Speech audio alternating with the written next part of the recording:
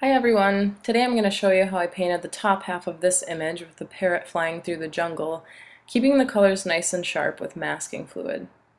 So here I am applying the mask with an old brush. This is my designated tool. This stuff is basically liquid silicone, so if it dries on your brush it'll be destroyed. So make sure you just have one tool to apply the masking fluid. So let that dry completely, and then you can start painting. So here I am washing the sky with cerulean, and I like to use a lot of water to keep it fresh and airy, but also let the pigment kind of dance around a little bit. The masking fluid repels the watercolor, so it allows you to work a little bit quicker instead of having to go around every single feather.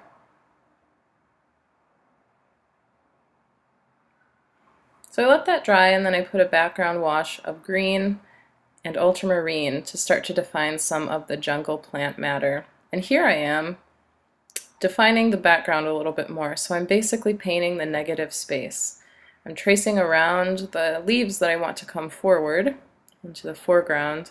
So I'm darkening that up to kind of differentiate those there. I'm going to take some sap green and cadmium yellow and start to warm up the palm fronds here. This kind of adds a cheery color, but also differentiates it from the cool temperatures of the plant matter below the tree. And I can warm up some of these leaves in the foreground with the same mixture of cadmium yellow and sap green. Then I'll take some burnt sienna and start to define the trunks of the palms a little bit more. And I'll just keep pushing these darks until I'm pretty happy with it. When it's dry, you can take off the masking fluid. So I use the pad of my finger to start getting it rolling, and then it just peels right off.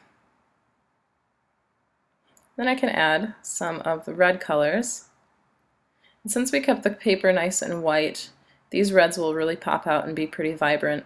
If there was green layered below this, the mix of the two would look kind of brown. So this allows us to get really fresh colors. So I'm adding some plumes of cadmium red there.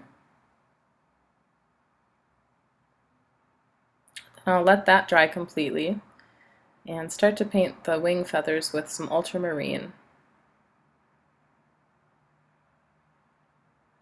Then I'm going to let that dry so the colors don't bleed together, and this allows a little bit more definition, the bright colors of this parrot.